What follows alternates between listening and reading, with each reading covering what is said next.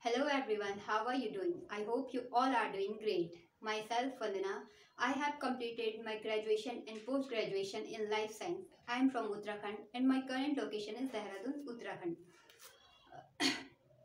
Thank you for giving me such a great opportunity. So today we will going to discuss about cell. Within this topic, particularly we will learn about types of cell. So let's get started. First of all, what is cell? Every time we talk about cell, we talk about structural and functional unit, or we call it the basic structural and functional unit of life. Why we call it a structural and functional? Because of all the living organisms are made up of cell, and all the vital activities which are essential for life are done within a cell. That's why we call it structural and functional unit of life, or fundamental unit of life. And the cell was discovered by Robert Hooke in 1665. This is a dead cell. Dead cells means what it means.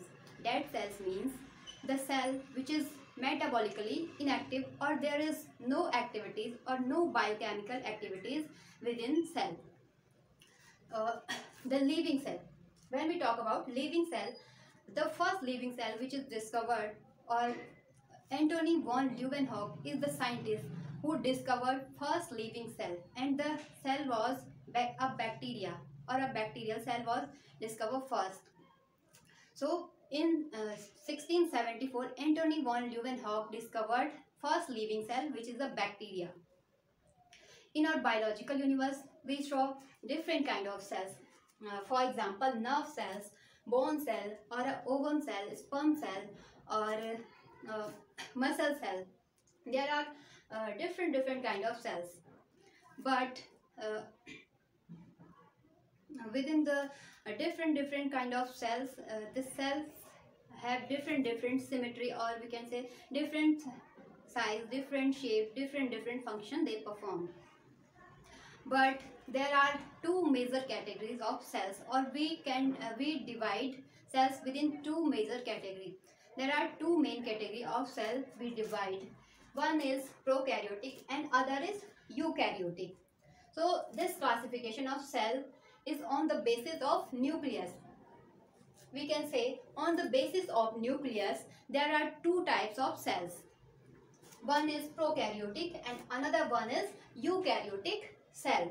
So let us understand about prokaryotic and eukaryotic cell. So first of all, let's talk about prokaryotic.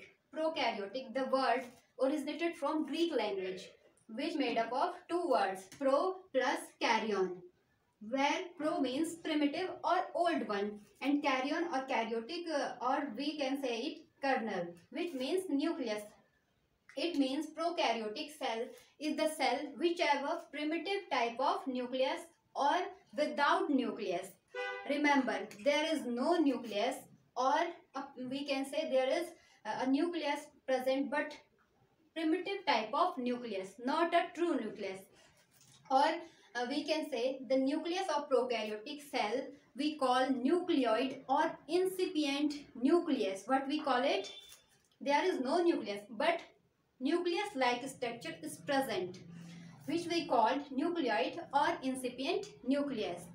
And the example of prokaryotic cells are bacteria, blue-green algae, PPLO mycoplasma, or PPLO also known as mycoplasma. PPLO full form is pleuropneumonia-like organism. These are the example of prokaryotic cell. Let's move on eukaryotic. So what is eukaryotic cell? Eukaryotic word is also originated from Greek language, where you means true, and karyon or kernel or karyotic means nucleus. So we can say a eukaryotic cell is the cell whichever true nucleus or a fully developed or a well developed nucleus.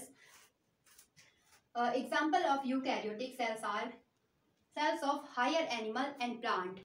We humans, animals, cat, dog, lion, deer, all are eukaryotes, or all have eukaryotic cells. I hope you understand. Thank you.